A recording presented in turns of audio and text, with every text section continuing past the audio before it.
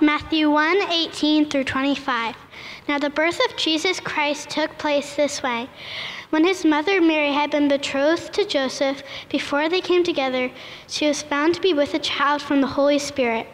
And her husband Joseph, being a just man and unwilling to put her to shame, resolved to divorce her quietly. But as he considered these things, behold, an angel of the Lord appeared to him in a dream, saying, Joseph, son of David, do not fear to take Mary as your wife, for which is conceived in her is from the Holy Spirit. She will bear a son, and you shall call his name Jesus, for he will save his people from their sins. All this took place to fulfill what the Lord has spoken by the prophet. Behold, the virgin shall conceive and bear a son, and they shall call his name Emmanuel, which means God with us. When Joseph woke from his sleep, he did as the angel of the Lord commanded him. He took his wife, but knew her not until she gave birth to a son, and called his name Jesus.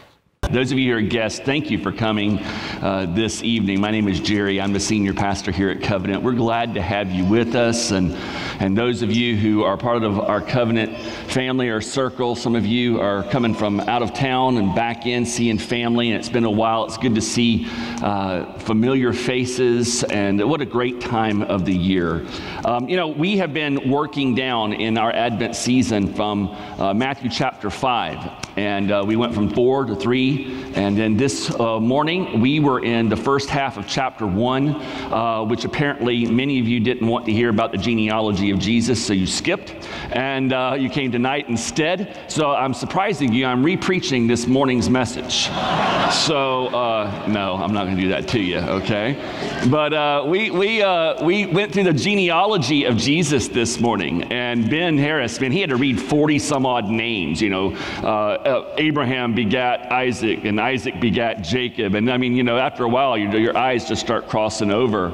And now we finished out the second half of chapter 1 in this Advent season. You know what's interesting about this account? If this was the only account, of the birth of Jesus, and the only account that we had was the one here in Matthew, we would not know many of the details of Jesus's birth that are just taken for granted. But there would be no away in a manger on a silent night with shepherds with their flocks abiding, and Rudolph's not in there anyway, but there would be none of this stuff that we would know about if we only had Matthew chapter 1. In fact, if you step back and you analyze the birth narrative here in Matthew chapter 1, the central character isn't Jesus at all. He's just mentioned kind of, in kind of a second-hand birth. The central character is who? It's Joseph. Joseph is the guy with all the action going on. And, if you combine this fact with, that wonderful list of genealogical names and the point that we were making this morning about how Jesus is the climax and the completion of the history of Israel, especially her redemptive history and what God has been doing, there are some intriguing and neat gospel applications that I want to give you this evening over the next hour and a half. No, I've only been given 10 minutes or so don't worry about it. Maybe 15, okay, 30, but we'll get there. No, all right, let me give you that first one. The neat thing about this story is that God consistently uses obscure but obedient people who walk with him. It's one of the things we pull out of this story when you think about Joseph. Think about Joseph for a minute. What do we really know about him? We don't know how old he is. We don't know how tall he is. We don't know what he looks like. We don't know whether he can carry a tune. All we really know about him in the scriptures is that he was a carpenter, that he really lived in Nazareth, that his dad was Jacob. We know that because of the genealogy a few verses before, right? We kind of surmise that he died before Jesus' ministry began, because he's not mentioned anywhere, during the Gospels. He drops off. This is it. We're done. After Matthew 2, he goes to Egypt, comes back from Egypt with Jesus. They settle him. That's it. We're done with Joseph. He walks off the pages. We don't know much about him. He's an obscure guy. From our perspective, there is really nothing to commend this guy being used by God. He is a carpenter. He is a blue-collar guy in a little town, in a little village, really, in the middle of nowhere on the backside of the Roman Empire. Nothing to commend him to God. Or was there something that made Joseph incredibly usable, even though he was obscure? I would contend that there is, because we know something about Joseph that's vitally important. We know something about Joseph's character and his heart from this account. Verse 19 says, her husband, Joseph, he hears that Mary is pregnant, and he knows he's not the cause of this. And from all that he can tell, she has been unfaithful. And so her husband Joseph, being a just man and unwilling to put her to shame, resolved to divorce her quietly. What do we know about his character here? We know that he was conflicted, but ultimately his allegiance was to the Word of God and obeying God even more than to Mary. You know, the account says he pondered, he waited, he thought about it. And then the angel came and said, hold it, stop what you're thinking about doing. And the indication here is that, there's a struggle here, but he's decided, I'm going to obey God and God's word. And God's law, God's word required that a woman who had become pregnant out of wedlock, and in this case, from all intents, from appearances, she had been unfaithful. There was infidelity there. The law actually considered her an adulteress, and the penalty for this adultery was death by stoning. And Joseph, he says, what do I do? He loves Mary. From what we can see, the conflict is probably because of his love, but he loves God. And he decides, I must obey God. That tells you a lot about Joseph. And also, it tells you a lot about him and the fact that he decides he's not going to insist on his justice that he's due. He decided, I'm going to get this taken care of quietly. I don't want Mary to be punished for this. Let's take care of this situation in as quiet a manner as possible so that she is protected and not put to shame. And so you see the grace and the mercy that is in this man. He doesn't require justice, which was technically his due. Instead, he extends grace and mercy when he could have insisted on the penalty of the law. So it tells us a lot about him, that there was this balance of grace and mercy with this allegiance to truth and to God. Sounds a lot like Jesus, doesn't it? When religious leaders would bring people to him, they would bring women to him, for example, who were caught in adultery, and Jesus dealt with them so graciously and mercifully. They would bring different people caught in different scandalous situations, and Jesus' response to them sounds a whole lot like Joseph with Mary. We know a lot about his character. We can see some things about his character and his heart. We know something about Joseph's allegiance to God and how important this allegiance is to God's plan. I mean, a lot hinges on this obscure guy being obedient to God. A gentleman this morning after the service asked me a very important question when we got to the end of the sermon and message and whatnot on the genealogies. He said, Jerry, how could Jesus be the Messiah of Israel, the king, the prophesied king, the son of David who's going to sit on the throne, when he did not have, Joseph was not technically his father? It needed to be somebody who was, born in that family tree to sit on that throne, according to the prophecies. See, this is one of the arguments that skeptics use against Jesus being the Messiah. And not that this man was a skeptic, but he was voicing an argument that has been raised.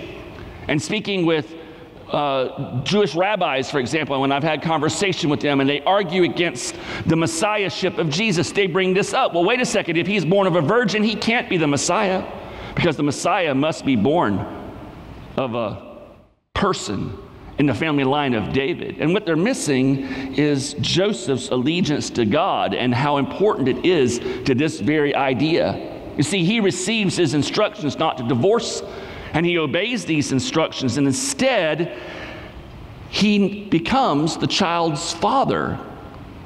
He exercises authority over this baby, and he gives them the name Jesus in obedience to the commands that he's given. But by exercising authority and saying, this is my child, his name is Jesus, what Joseph is doing in that day and age is he is adopting him into his family tree. Jesus is grafted into the royal line of David. And what beauty is here that we see that Joseph, by obeying God and naming him and raising him and brings him into the royal family line of David. And what beautiful foreshadowing, because this is exactly what Jesus accomplishes for us. He's adopted into this human family, and as humanity's representative, he dies on the cross, and he pays the penalty of our sins because he is the one who will, and he alone, this passage says, who will pay for the sins of his people. Through him alone comes forgiveness, this passage tells us. And through that forgiveness, he who is engrafted into a human family makes it possible for us to be adopted into the family of God.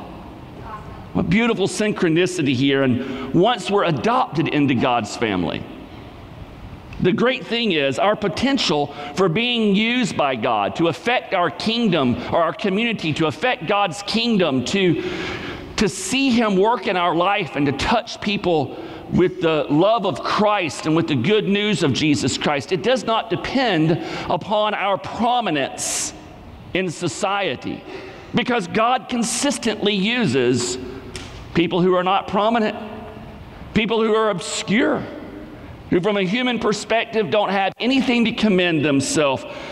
Our usability by God is not based upon our prominence by human standards. Our usability is based on us being his children who listen to his voice, like Joseph.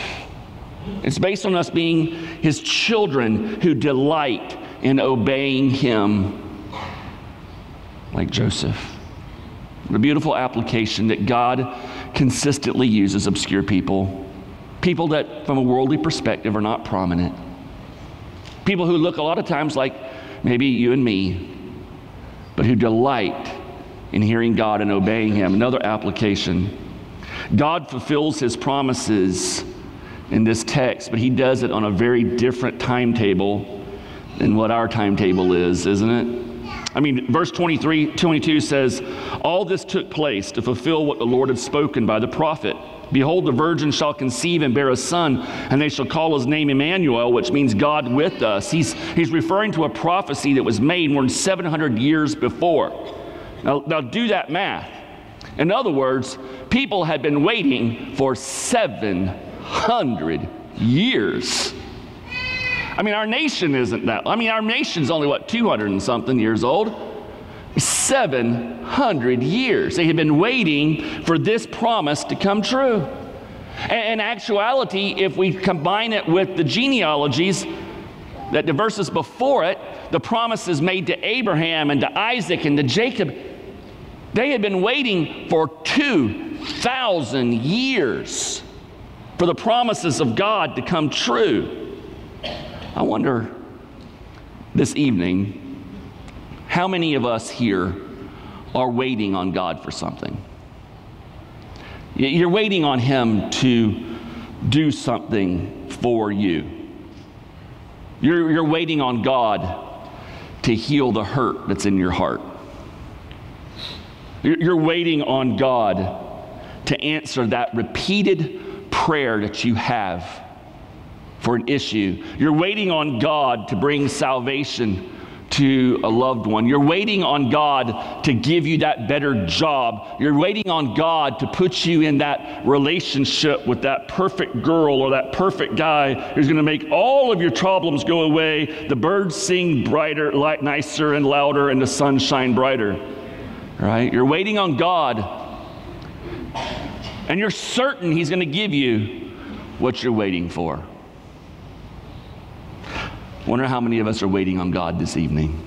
Now listen, if you're waiting on God for something that is only grounded in your own desires or your imagination or on misinterpretations of Scripture or verses that are strung together, God gives me the desires of my heart. It says that in the Bible, and dadgummit, I desire a 34-foot CV with dual outboard motors.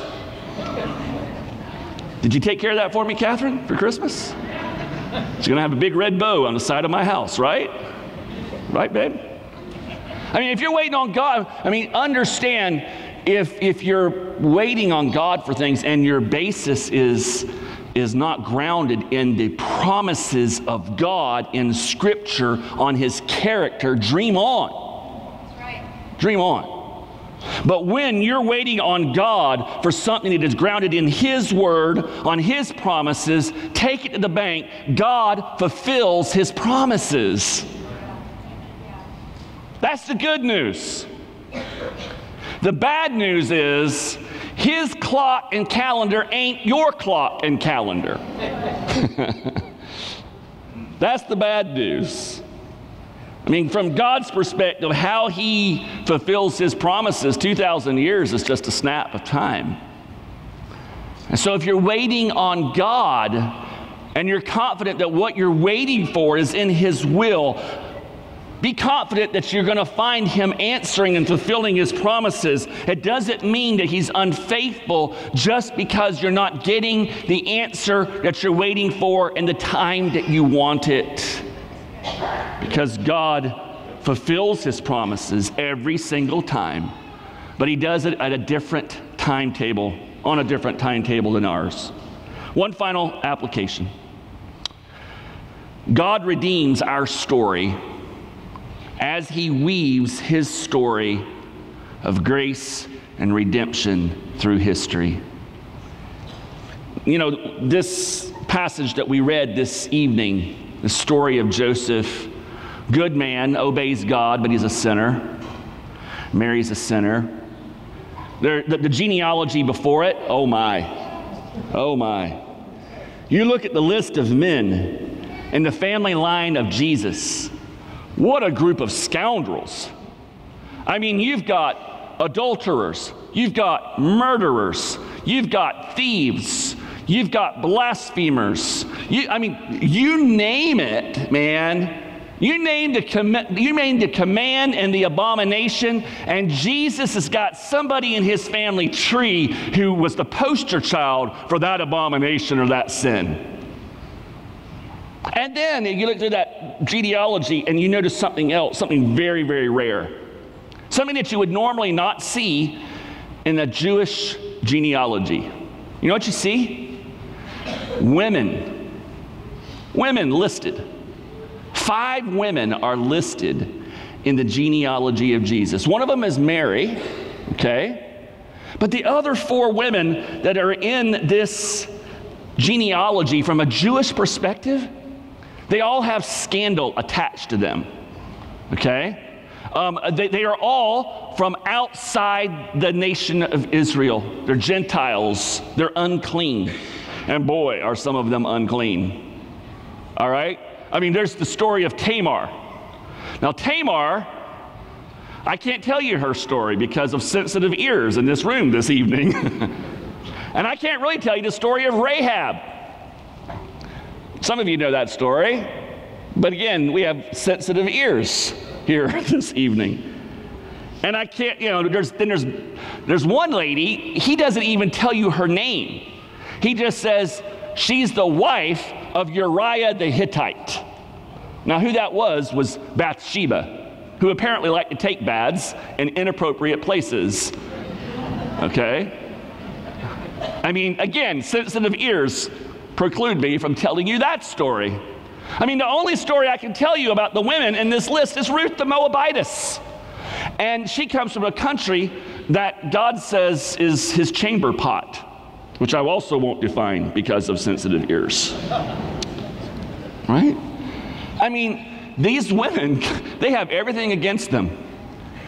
And yet, every one of these women have a beautiful story of restoration and redemption, and they enter into the family line of Jesus, and they play critical roles where God demonstrates even back to the beginning of the story that the gospel is for everyone. It's not just for the people of Israel, it's for Gentiles, and it's especially not for people who have their act together. It's for people who come from the wrong side of the tracks, from the wrong side of the world, from the wrong side of life, and no matter what kind of baggage you have, no matter what kind of past history you're carrying around, the gospel is for you. What an amazing message this is in this story of Jesus' history. And while God doesn't treat sin lightly, God is not paralyzed, folks, by our past sin. How often do we sideline ourselves in the work of God because of our past that we carry around with us? When the gospel teaches us that through Christ, our past has been pardoned. It's been put under the blood of Christ, and there is freedom, and there is restoration, and there is deliverance. There's victory. He brings victory through people who are huge sinners. Aren't you glad about that? Because I got news for you. I am a huge sinner. Wish I were not. But it's my story, and I can't get away from it. But that's not my only story. It's just part of the story. And the other part of the story is that the sin was borne by Jesus on the cross. And while, yes, I have to say I'm a huge sinner, I'm also hugely righteous because of Christ. And God, through people like you and me, who are huge sinners, brings incredible victories. This is the message of the gospel. There is more grace, folks, in Jesus Christ than there is sin in your heart. There is more grace in Him than there is sin in you.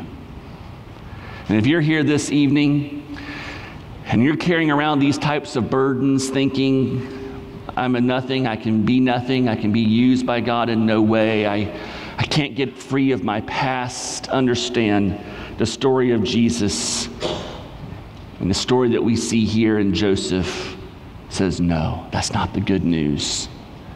That's not the good news at all. For she will bear a son, and you shall call his name Jesus. For he shall save, he will deliver his people from their sins. Lord Jesus, we thank you. We thank you that you left the beauty and the glory and the grandeur of heaven, and you took on human flesh. You lived a life with all of the pain and with all of the sorrows that we have to live. You walked as we walk, but in a different way, in that you perfectly obeyed the law of God. You lived that life that we were to live so that you could take our place on the cross, represent us, and take our sins upon you, and pay that penalty so that we could one day stand before our Heavenly Father declared righteous.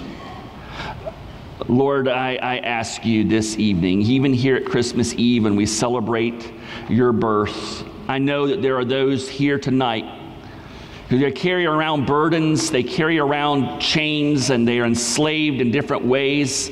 Sometimes they know it, sometimes they're ignorant of it. Would you open their eyes and open their hearts and their ears so that they can see the deliverance that can only come through you? Lord Jesus, you came to set men and women free. And when you set us free, we are free indeed. And so for the one who's enslaved this evening from their past or even because of things that are in their present, would you open their eyes so that they can lean into you and receive you and the grace and the power that can only come through you, Lord Jesus. Do this for their good, for the expansion of your kingdom, and for the glory of your own name, I ask. Amen.